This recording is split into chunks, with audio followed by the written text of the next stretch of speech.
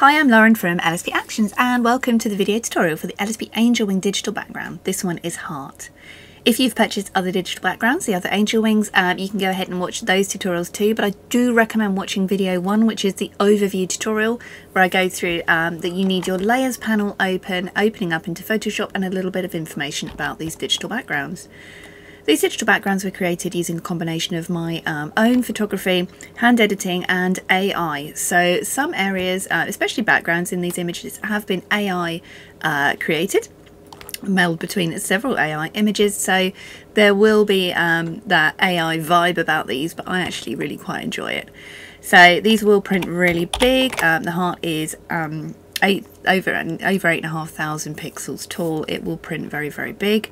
I do recommend printing on a textured media such as canvas for these, just because of that very, very smooth feel that it has at the moment. So make sure you can see your layers panel. Click on here, it will already be selected for you, but if not, click on the place your subject here or above. You'll see above this you have a shadow over subject, and under this you have a shadow over subject. Sorry, lost my mic there for a second.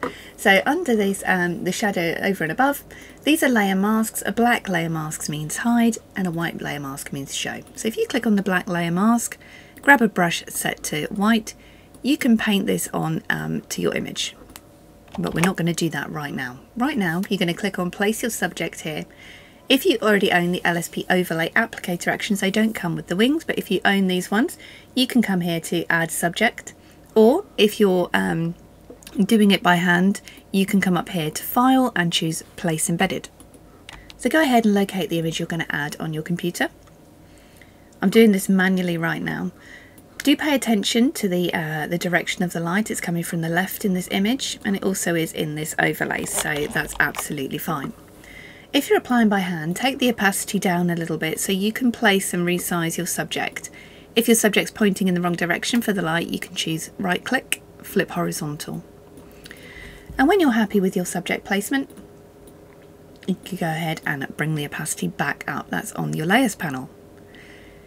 If you're using an old version of Photoshop or Elements, what you're going to need to do is come down and add a layer mask, little icon down the bottom, a rectangle with a circle. Change your brush to black and start painting away the background around your subject. You may need to zoom in quite close to get this, especially around the hair. If you're using Photoshop Creative Cloud, there is an easier way. You can come up here to select and choose subject, or use the actions. They do all of this for you. So Photoshop's just figuring out that subject selection. You can also come up here to select and choose select and mask. And what this will do, it will just give you a few refining options on your subject selection. So you see it doesn't look so great around the hair here. So you can grab the refine brush or click the refine hair option. I'm just going to bring this refine brush, actually the main brush, and I'm just going to add in here because for some reason this selection has taken away part of her eye, and we don't want that to be happening. And I'm going to go ahead and grab the refine brush, which is up here, refine edge, and just bring this over the hair a little bit more. Depends on which version of Photoshop you're using, depends on Photoshop's mood on the day, I find, but you can generally make quite a good hair selection there. You might need to refine just a little bit more when it comes onto your digital. So you see you have a subject selection. You can come down to the layer mask option, little rectangle with a circle, and click it, and that will add it will black out the background and just add white for where your subject is. And what I recommend doing at this point is coming in and just refining any areas of that selection if needed. Next up, we're going to be adding some shadow to your subject. So grab your brush set to white, nice and soft, and we're going to add some shadow over the subject. This is great if your subject is lit a little bit differently or needs darkening. So I'm just going to darken up on one side here. If for some reason the shadow over the subject is not clipped on, so which means it will affect the whole image, you can right click and choose create clipping mask. It's important when adding a subject you click on this orange layer, place your subject here. Your subject might not land on the layer, but it will land in the right place if you do that. If you're new to compositing in Photoshop, you can find lots of tutorials on YouTube that are really, really helpful. Next up, I'm going to add some shadow underneath the subject, and what I like to do is grab the brush and squeeze it down using this option. So you right click and you can just squeeze it down a little bit. And what it'll do, this will give you kind of a nice shadow shape. So you can see I'm just clicking that about the place. If you shot your subject on a similar background,